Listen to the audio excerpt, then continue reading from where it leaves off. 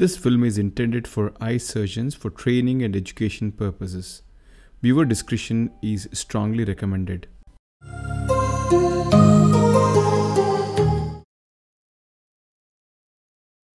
Hello friends. Appropriate decision making is an extremely important skill and an attribute which every surgeon has to develop and master. Taking the right call at the right time does prevent a lot of intraoperative complications and helps us to sail through safely in certain very tricky situations. This surgical video demonstrates one such incident. At the end, I will be my own critique and try to analyze what I did right and how different I could have done if I had got a second chance.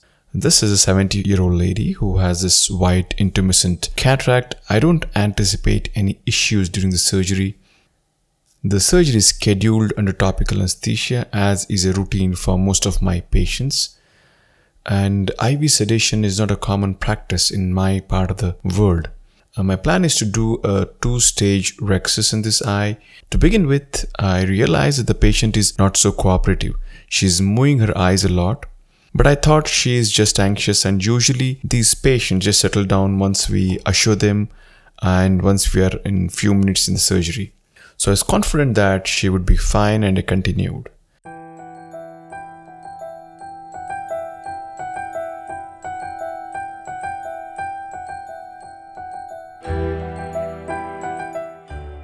I performed the initial small Rhexis, no issues, but she still continues to move her eyes, and I am not successful in reassuring and to keep looking straight into the eyes.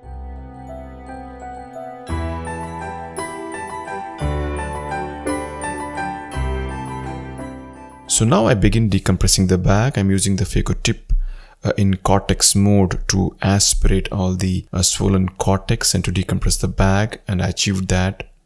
In most situations, the patient usually settles down by this time, and with the left hand the eye can usually be controlled well enough. I was hoping to achieve that, but this patient was still continuing to move her eyes quite a lot. I decide to stop now, and I'm injecting 0.5 ml of lignocaine subconjunctivally, hoping that this would help me out.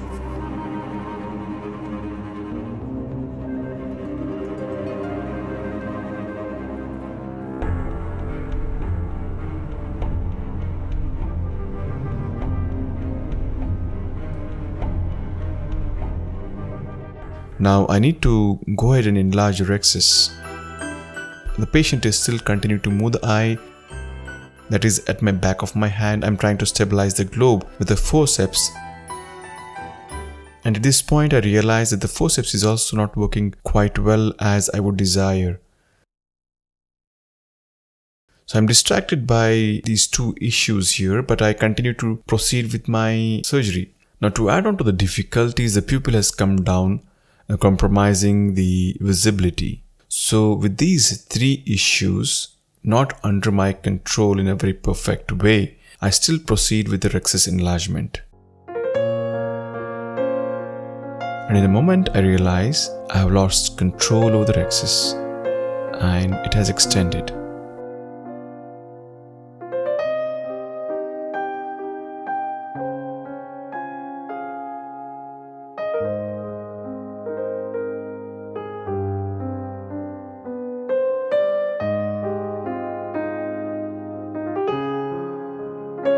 Now I try the rescue maneuver from the side port.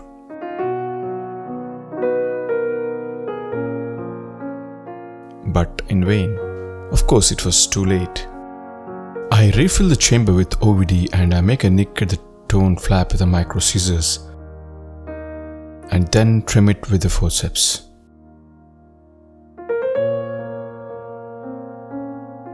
So now we have a situation here, an extended Rhexis, small pupil with an anxious patient with moving eyes. At this stage, I just step back, pause, and then analyze and try to address each of these issues. To begin with, I decide to give posterior subcutaneous anesthesia. A small peritomy is made in the inferior middle quadrant, 1 ml of lignocaine is injected, and I hope to have better kinesis with this. The next issue. Should I continue with Phaco with an extended Rhexis and a small pupil to complicate it? Now, since I expected the nucleus to be soft, I decided to go ahead with the Phaco, but I need to deal with the pupil first. Seeing well is the most fundamental aspect of any surgery, and to see well is to do well. I decide to go in with iris hooks in this case since it gives me the maximum dilation, which is critical in such situations, so that I can have a close watch on the peripheral aspect of the tone anterior capsule edge during emulsification. But it's going to take an additional 10 minutes to put these hooks in, but I believe it's worth it. A tip on insertion of these hooks: I prefer to make these incisions quite posteriorly, actually much beyond the posterior limbus. One can call it scleral in fact. The advantage by using this technique is it prevents the tenting up of the iris when we pull the hooks. Typically, I usually use only 4 hooks, but in this case, I'm using the 5th one as well, specifically in the quadrant of the capsular tear extension, since this is the most important part which I would want to always visualize during the process of emulsification.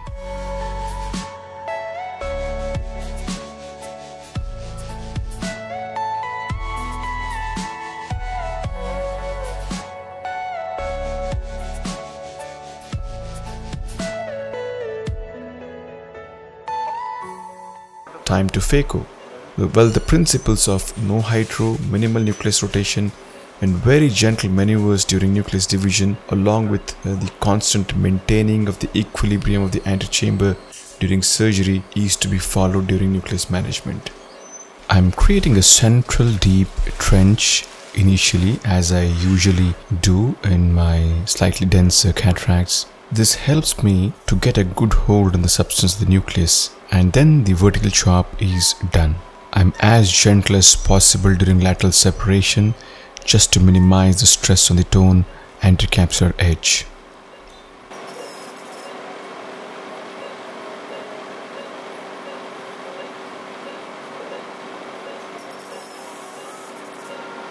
Once the first fragment is chopped, it is pulled out of the bag to be emulsified at a plane slightly anterior to the pupillary plane.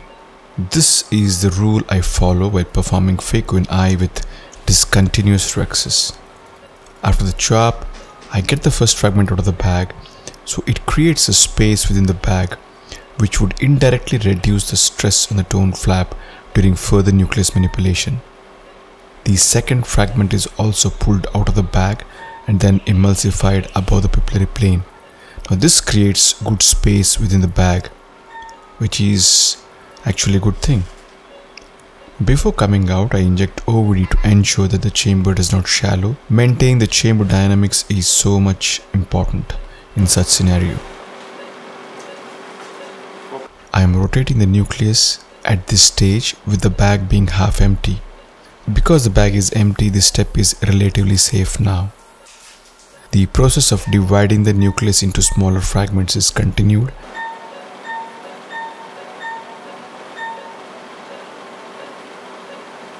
And eventually all the fragments are emulsified.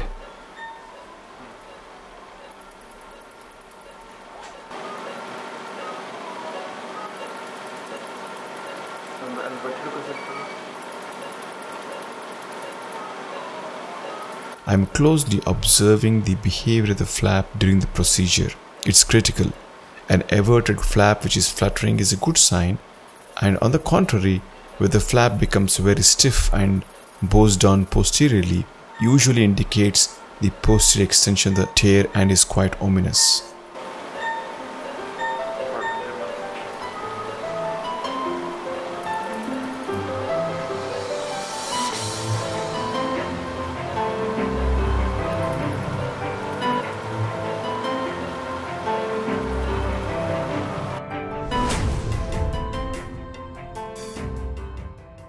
Under good visualization, the emulsification is completed safely. Now is the time to aspirate the cortex.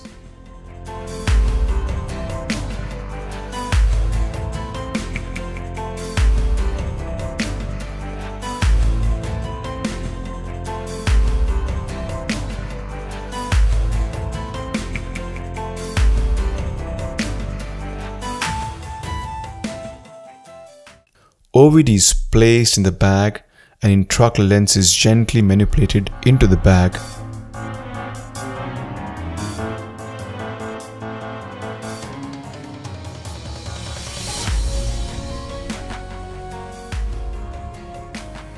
With the haptics being oriented 90 degrees to the direction of the anterior capsular tear.